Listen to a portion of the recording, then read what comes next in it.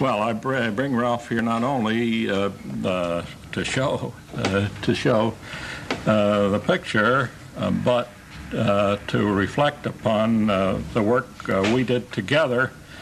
He shared the platform with me on two previous occasions. A few years ago in Boston Eastern Sociological Society, I was asked to do a didactic seminar on participant observation, and it occurred to me that since this was in Boston and Ralph was living next door in Burlington, it might add interest to the session if he and I teamed up, which we did. And I found that this went over very well. I'm sure that Ralph was the star of the occasion, and it went over so well in Boston that we decided to take the show off the road and do it in New York City, which we did at the ASA meeting several months later. I'm happy to call on him now to talk about the Whyte impact on an underdog.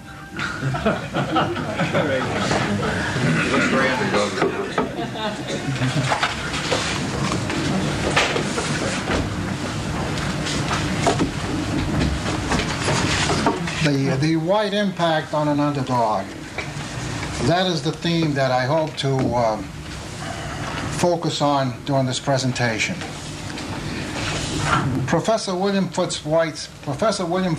Whyte's work and friendship has had a profound and sustained sociological influence on my career and my behavior for more than 40 years.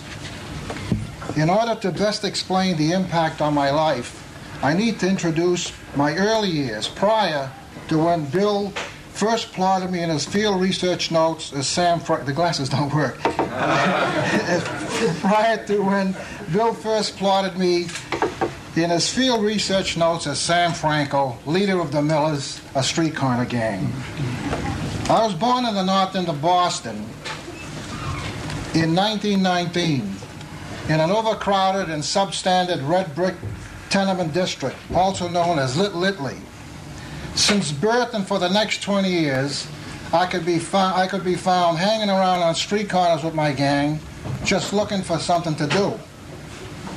In retrospect, which one of us in the gang, including Pete the Greek, Johnny Blah, Kichi Coney, Three Fingers, Frankie Three Eye, could have dreamed that I would be here today? Here at Cornell University, amid a group of distinguished intellectuals, and I didn't know we were going to have students or graduate students. I really don't know who my audience is, except that I know we have social scientists in the room. The Bill is of course, as you all know, a nationally renowned sociologist, a pioneer in the field of management studies, and the author of the classic Street Corner Society, in which my gang played a small part. Prior to Bill's penetration in the North End, the district was considered by outsiders a disorganized and dangerous slum where crime and disease constantly lurked. During that period, I was well aware of this degrading status, and often at night agonized over it when I tried to fall asleep. To further describe the climate, I need to mention some historical events of injustice which had fanned the flames of prejudice. Attorney General Palmer's infamous and politically motivated raids on the homes of suspected immigrant radicals in the Boston area. Police Chief David C. Hennessy was murdered in New Orleans. And brutally, a large number of Italian immigrants were dragged off the streets and thrown in jail. A mob of about 5,000 stormed the police station and at random lynched 11 Italians. The leader of the mob was subsequently elected mayor. A 50-foot-high iron tank containing 2,300,000 gallons of molasses exploded, sending a 15-foot tidal wave across Commercial Street on the North End. In its rampage, 21 people were smothered to death, 40 more injured, 30 horses killed, elevated structures, 6 buildings, and a Navy ship destroyed. Immediately, the blame was placed on the Italian immigrants in the North End as an anarchist bomb, and not the fact that the molasses standpipe had been constructed with thinner steel plates than specified in the plans of the Boston Commission. Now, this was proved in court 6 years later, and the hearings involved 119 damage suits. After Sacco and Vanzetti were executed in the electric chair, they were placed in coffins side by side in Langoni's funeral parlor on Hanover Street in the North End. While my mother held one of my hands, I touched Sacco and Vanzetti and made the sign of the cross. And most of the people in the audience, the massive audience around us, were in tears. Condescension and scorn was described by Senator Henry Carrot Lodge, relevant to the newly arrived Italian immigrants, as belonging to, and I quote, races with whom the English-speaking people have never assimilated and are alien to the great body of people in the United States. Now, on top of this, the North End had its own scars, and some of which, or all of them, helped distort the true image of the North End, so that you can better appreciate the challenge facing Bill Whyte. Let me describe some of these things that overshadowed the real world in the North End. During Prohibition, two of my father's 5 brothers, Uncles Filocillo and Chickapappa Orlandella, were bootleggers in the North End. Uncle Filocillo lived across the street from Cesaro and Giulio, the latter in a legitimate grocery business who at the time was also thriving. Their family grave sites abutted Holy Cross Cemetery, and the same sculptor designed the massive and costly granite monuments. Cesaro and Giulio had 5 sons, one of them named Jerry, who was my age. I went to school with Jerry through the North End all the way to Michelangelo High, through Michelangelo High. Jerry Angelo was always friendly, well-mannered, outspoken, intelligent, and impeccable dresser, and occasionally shot around the narrow streets in a late model sports car. Today, Jerry is a multimillionaire businessman with extensive real estate holdings and still has an office on Prince Street in the North End. He is also portrayed as the alleged boss of organized crime in Massachusetts and the number 2 in the New England Mafia. Jerry's only sister Stella married an Orlandella. On April 29, 1980, the FBI told the Senate Permanent Investigations Committee that relying on murder to maintain power, the Mafia thrives in 20 metropolitan areas, and I'm quoting this, including the Boston, Providence, Rhode Island area, on the 9 bosses who comprise the National Commission, the largest and most powerful. Now, the North End did indeed have a bad reputation, and that this, plus the status as immigrants or children of immigrants, of Italian immigrants, gave me a strong feeling of being looked down on by others in a more favored economic and political strata. Little wonder I developed an inferiority complex when interacting with my Irish school teachers and other outsiders. In fact, it was one of the main reasons why I was a high school dropout in my senior year. Now, at this point, I've developed a sinister and an animal-like scenario. However, as Whyte said in Street Corner Society, there is one thing wrong with such a picture: no human beings are in it. It was under this background that I first met Bill Whyte in 1939, when I was 20 years of age, and Bill was on a Harvard fellowship conducting a study in the North End. Almost immediately, I found myself working informally with Bill with the hope that the research would help outsiders better understand what really made the North End tick and its needs. Now, what I learned from Bill was a set of methods for making a systematic study of street corner gangs, based on observing, interviewing, figuring out social networks, and informal leadership. I also observed and analyzed the dynamics of group processes and identified the informal leader through discovering how collective action originated for the group. And for the first time in my life, I was no longer hanging on the street corner looking for something to do. Yes, Bill Whyte turned my life completely around. He expanded my thinking so that I could better understand and appreciate the North End, its structure, and the social patterns, that in spite of its ugly image as a slum, it was well organized in a sociological sense. Okay, I learned that, in fact, The bad reputation of the North End was based entirely on a very few individuals who were involved in violence or lawlessness. A case in point, my father had worked in a shoe factory for 15 years, and during the Depression, the factory was closed. He never attempted to work with my two wealthy uncles, nor ask them for financial aid. My mother would not even let us discuss anything illegal in the house. What I'm really saying is that my parents were typical, my family was typical of the families in the North End, poor, honest, and proud. Now, beyond the small number of people involved in organized crime, the North End was a very peaceable district with its close-knit family ties within a teeming mass of cohesive informal groups. That figlio mio, mangiare, mangiare, son, eat, eat, was standard courtesy in our homes, whether you're family, relative, paisano, or outsider with even the slightest connection. That we experienced a general high degree of personal safety and security in the North End, both day and night, and robbery and vandalism against homes and business were almost non-existent. That loyalty to the street corner gangs was surpassed only by devotion to family, and that when family and country were threatened by outside forces, the Italian Americans were the largest ethnic group in the nation to have served during World War II. That we made it, yes, we made it. We made it in overcrowded and substandard housing, mostly cold water flats with outside toilets, no bathtubs, refrigerators, elevators, or porches. Only rat-infested cellars and dangerous rooftops as play areas. And on top of this, language barriers, social injustice, and poverty. And yet we made it. In other words, we really had something going for us in the North End, with a ethnic culture, color, and warmth, and a living network of family, relatives, and friends. And these family traits, these customs, these values, helped us to cope with adversity.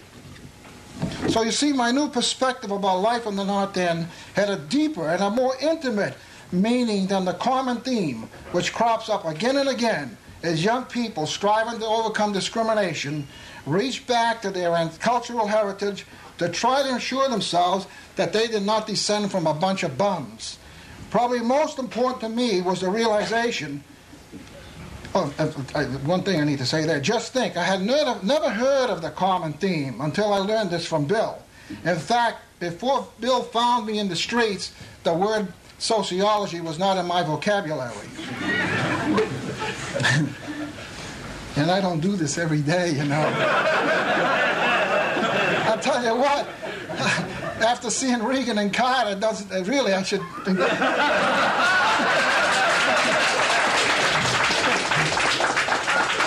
I got to lose. Probably most important to me was the realization that in all reality, I said regulation, that's because of my military background. Probably most important to me was the realization that in all reality, our poor immigrant parents and children had enough guts and drive to overcome the pains of prejudice when they were beaten down under the brunt of a great historical injustice, and they refused to be suffocated by oppression, which was then bound to almost every facet of corporate and personal politics. Now, this kind of thinking, a spin-off from my research, was automatic. It came to me without any further inspiration from Bill. As a direct result, I was able to break away from the shackles of an inferiority complex that had shackled me and dominated me for more than 20 years. However, it could not have happened without working for Bill, and hence I stopped hanging around the street corners just looking for something to do. Now, at this point, as a direct result of Bill's influence, I presented several factors which affected my perception and values. Next, I need to explain how this knowledge was put into action. Soon after Bill left us, we were engulfed by World War II, and this broke up our street corner gangs and clubs. But little did I realize at the time that my learning outcomes gained from Bill would be functionally tested as a non-commissioned officer, that's an NCO, in the Marines, in the Air Force, and finally in civilian life as Superintendent of Public Works in Burlington, Massachusetts. Stated another way, my full career record strongly attests that Bill gave me a sociological insurance policy which protected me the rest of my life. And I'll prove that. Beyond the North End experience, my experiments were based on informal social skills developed under Bill, and not as having received formal instruction in management methods or management systems. However, I improved the social skills by reading books on management and taking some night courses when I was in the military service. And then I was able to put this information, this background, into an action framework with the things learned from Bill. Even though Bill never gave me any formal instruction in interviewing, he spent much of our time together interviewing me. And I picked up from him the pattern that he let me go beyond general expressions of attitudes towards descriptions of concrete events. And this was very, very important. In other words, later on my own, I used Bill techniques and a few innovations of my own. My interviewing behavior in the military service, for example, was simple. So to help diagnose a morale problem on an Air Force base, I would hang around where airmen and NCOs worked, gather to socialize and gripe. This included participation in NCO problem-solving advisory boards. I found that I was able to fit in with the men so that I got them or helped them to talk freely with me, and at times let my own personality hang out, even if it meant arguing with them, so that they would express their thoughts and feelings on their problems in such a way that I could figure out the problem quickly. Later in civilian life, I used similar techniques in the role of superintendent of public works. And one of my favorite ones was a favorite setup I had was to get an informal leader to have a coffee break with me with his immediate supervisor. Now, relative to action research, I intervened when it was deemed in the best interest of the subjects, for this helped me develop a mutually supportive relationship between me and the subjects. I never attempted to pay an informant for information, and I would say the term flexibly structured best describes my general interviewing approach when I was in the field. Now, for the remainder of this talk, when reference is made to the role of troubleshooter, it means the ability to diagnose problems or to recommend a solution or to implement corrective action. The incident which probably best describes what Bill meant to me happened in February 1944 when the 22nd Marines of the 5th Amphibious Corps invaded Eniwetok Atoll, a highly fortified Japanese imperial stronghold in the Marshall Islands. We were aboard the USS Middleton on attack transport. 3 months earlier, this very ship had participated in a bloodbath during the assault of Tarara, a tiny V-shaped atoll where more than 1,000 Marines of the 2nd Marine Division were killed. And now it was our turn to make a direct frontal assault. During the bombardment of Eniwetok, I never experienced the more supremely agonizing anxiety and suspense than the excruciating torture of those moments when the chaplain announced over the ship's PA system for all Marines to kneel down in prayer. Now, this took place aboard the USS Middleton just seconds before we received the signal to go over the ship's rail to board our assigned landing craft. Simultaneously, the tempo of the bombardment increased. The close sea and air support was a hurricane of flame, steel, and fire, which permeated the air with a strong explosive odor of diesel fuel. In a rolling barrage, battleships, cruisers, destroyers, rocket ships, a host of smaller ships, Navy and Marine aircraft shelled, bombed, and strafed the atoll in a relentless attack. The tremors and noise sounded like sustained thunderclap or kettle drums magnified 1,000,000 times. The tension inside of me mounted with the intensity of the operation. A new sensation gripped me with a wild, desperate feeling in the depth of my stomach. It was at this very instant that a flashback of my whole world came before my eyes. My wife Rose, my parents, and Bill Whyte. When an M1 slung over my shoulder, I went over the rail and started down the rope net stretched along the side of the ship. My muscles became so tense from the strain that I couldn't feel my grip on the rope rungs of the rope ladder as I lowered myself toward the landing barge, which looked like a cork bobbing in the rough water below. When I made it to the assault craft, everyone aboard appeared to be moving into a prone position with ashen faces like mask-like robots. Then the coxswain revved the engine and we started out to begin the assault on the first wave. and quickly we were in the center of a powerful yet awesome force. As we lay down on the bottom of the craft, I checked the safety on my rifle and assured that my bayonet was in place, and thought to myself, I will never see my loved ones again, nor ever get to read Bill's book.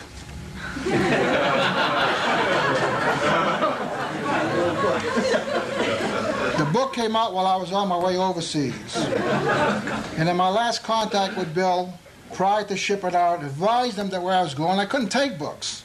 So Bill sent the book to my wife, Rose, in the North End.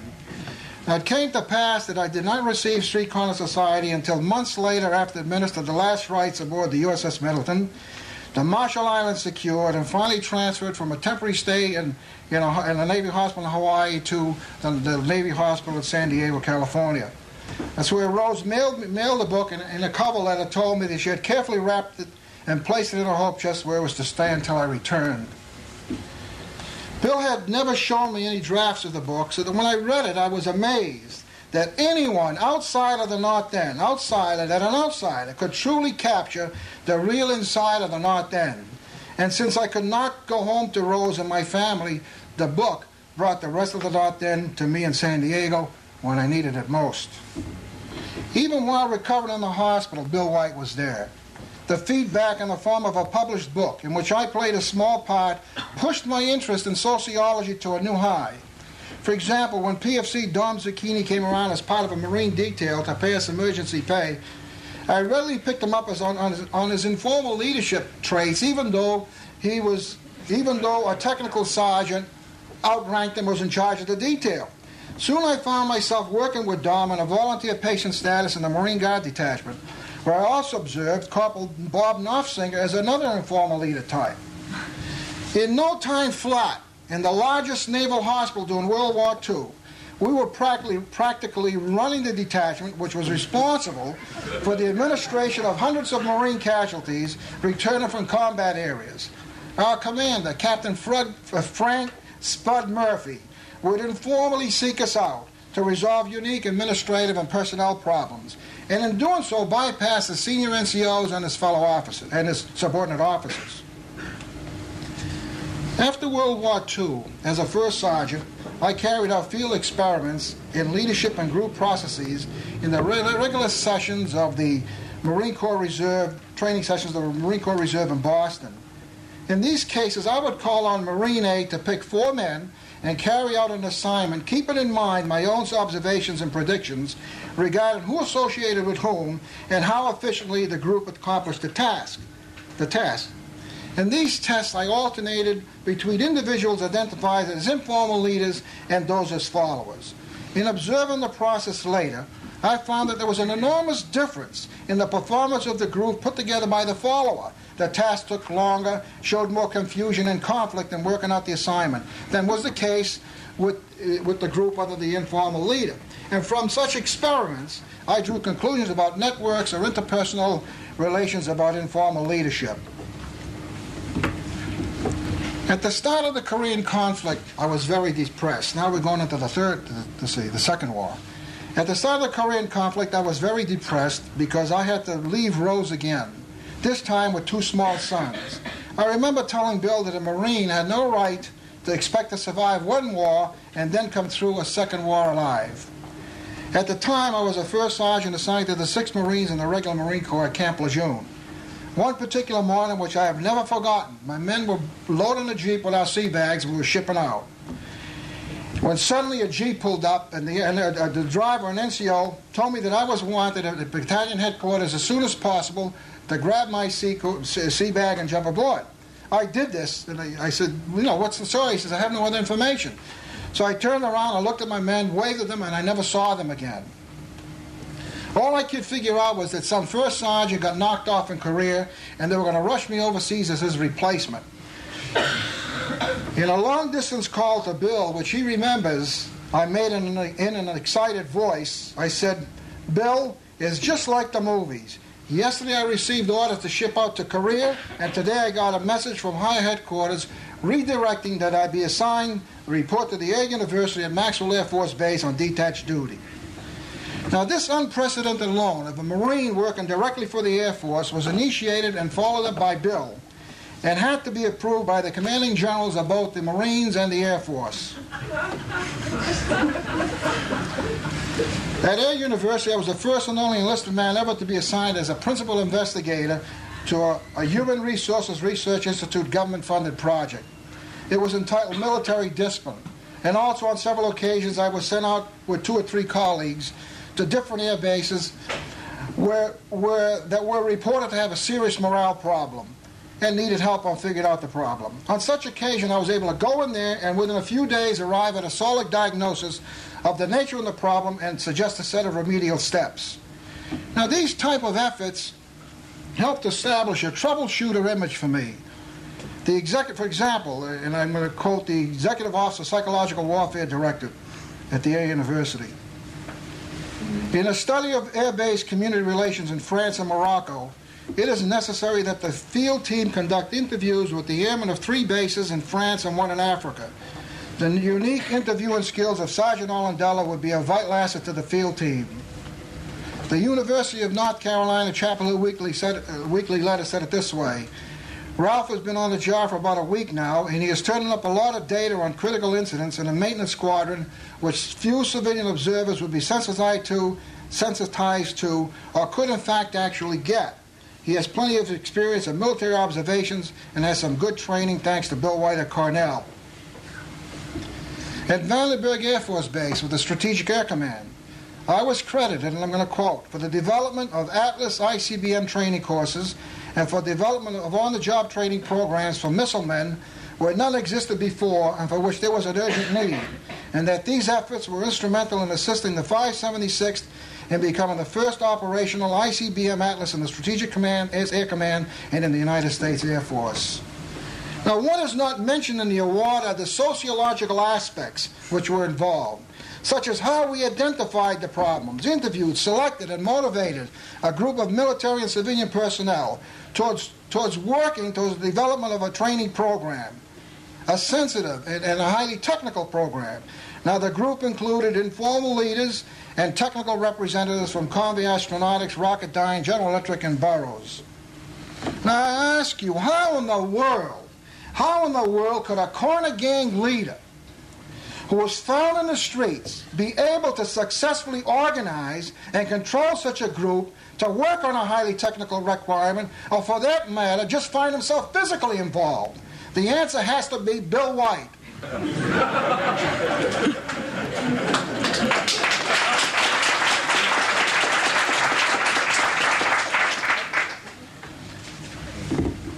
At Westover Air Force Base, I held the positions of superintendent of all in-resident 8th Air Force leadership schools, also in SAC, the Strategic Air Command. And I was chairman of the 8th Air Force Commanders Institute Advisory Board of SAC for 7 years. These roles afforded me maximum opportunities to apply some of Whyte's ideas in the areas of leadership and management, and especially that business about the informal leader.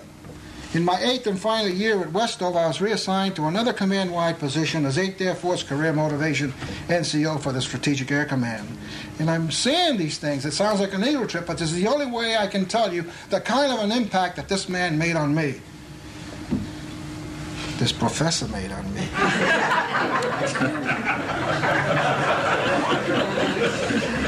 My learned social skills were also applied in Japan. The wing training officer of the 67 Tactical Reconnaissance Wing documented it as follows.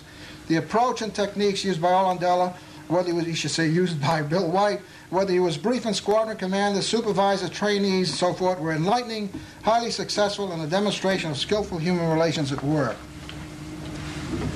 During the Vietnam War, my troubleshooter techniques and social skills were invaluable to me in the roles of Personnel Sergeant Major and Base Sergeant Major of the 56th Combat Support Group at Nakhon Phanom, that's also called NKP, a clandestine base in Northern Ireland. I won't go into that, and I'll give you another big period here, which I'll do in one sentence. Upon completion of my overseas assignment, I was reassigned to the Air Force Communications Service at Scott Air Force Base, where I retired in grade of Chief Master Sergeant, and a new position the Air Force created called Personnel Executive Officer in 1970. I bring that in because 2 months later, I started a second career in Burlington, Massachusetts. Their another 7-year track record of applied sociological techniques attests to their value when appropriately utilized for handling management and organizational problems. The town's Board of Selectmen hired me as a troubleshooter. They never saw me before. I was strictly on my military record. I never saw the selectmen before. To assist the Superintendent of Public Works reorganize and consolidate the Department of Public Works, the DPW. The agencies under its jurisdiction included the water distribution and sanitary sewer systems, the engineering department, the planning board agent, the highway division, the cemetery division, and the administrative section, a multi-million-dollar program. The following are some of the critical factors which reflected a high degree of disorganization and an immediate need for corrective action. Continuous and confused changes in administrative direction, low morale, excessive personnel and patronage problems, unsatisfactory budget preparation and cost accounting controls, backlog of funded priority construction projects, need for expansion of the water and sewage systems, salt-contaminated wells, and I got a list, a shopping list, so I'll just skip the rest of them. It goes on and on and on, and a complete breakdown, the last one, and a complete breakdown in communications with the other town service agencies. Now, the opportunity for me to look good as a troubleshooter are unlimited. With Whyte's, and I'll tell you why in a second, with Whyte's sociological insurance policy in my back pocket, I was promoted within 3 months from administrative assistant to the highway superintendent, where I also gained field experience, to highway superintendent. Did I say that right? Yeah. I was promoted from administrative assistant to highway superintendent. 3 months later, I was again promoted to the top job in the town of Burlington, superintendent of public works, and the highest paying job at Burlington. And I held it for approximately 7 years, and my predecessors, 5 of them, never held it for 1 year. One of the research actions taken during this period was the observation of subordinates in informal interactions both on and off the job from which informal leaders surfaced, and then go on to place them in formal supervisory positions. These actions were accomplished in spite of mind-boggling civil service requirements. They wanted to put me in jail at one time. Probably, it made a headline too in Boston. Probably most important, in jail. Probably most important, I was working so hard. Probably, it's crazy. Probably most important was the need to recognize the structure of the official bodies, such as the Board of Selectmen, my 5 bosses, Ways and Means, the town meeting members, special interest groups such as the townlies and the local wealthy contractors.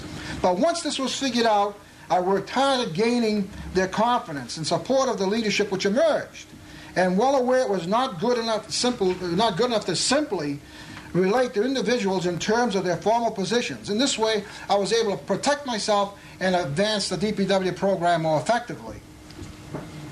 I must have had something going for me. It could not have been done alone, especially if you consider some of the actions and changes that took place under my administration in a highly political town. I rocked the boat and was abrasive and non-cooperative when confronted with patronage pressures. Hit hard when contractors, industry, or utility companies were responsible for substandard construction or damage to town property, and in each case the town was compensated. For example, Exxon, I got $17,000 from them without lawyers. It was a very simple oil break in the town. Without lawyers, I was able to get $17,000 plus $7,000 for an engineering study and a few other things. I fired or forced retired incompetent personnel. And some other things were introduced and developed job training standards, additional duty and cross-training to improve efficiency and afford upward mobility. It goes on, establish incentive awards, and I got another big shopping list here. And for snow and ice control, this one I want to get in. On snow and ice control, because our wells were being contaminated, I developed what we call the 6-zone supervisory concept, in which I used informal leaders. And for 3 years, we're the only town in the United States in any kind of a winter belt that attacked snow and ice without salt for 3 consecutive years, and we did not have one fatality. As a matter of fact, that was a national magazine published the entire thing, but I guess some towns believe they got a barrel of salt, and they still do it. And during the same period, constructed a $4.5 million water treatment plant and reservoir, completed a $17 million sanitary sewer system and the town's stormwater management plan. I just got one more card. All of this and much more without increasing the workforce and with a lower budget and cost per capita than any of the comparable towns around Berlin. That's right. We did it, and we did it without the need to process a single union or municipal employees association grievance beyond my desk. Most problems were resolved at weekly staff meetings in my office with key supervisory personnel, which more than often included the informal leaders. So you see, the sociological benchmarks tell the story of Bill's profound influence on an underdog. He found me hanging around street corners just looking for something to do, and turned the life of meaningless existence into a meaningful career. The key to it all was the training received, the feedback, well fortified with friendship. This long-time association included Kathleen, who also encouraged and guided me. Yes, I met Bill and Kathleen when I was 20 years old. In a few months I'll be 62, and that's how long our friendship has continued. Thank you, Bill and Kathleen. It was an honor to have known both of you and to be here today among your distinguished colleagues and friends.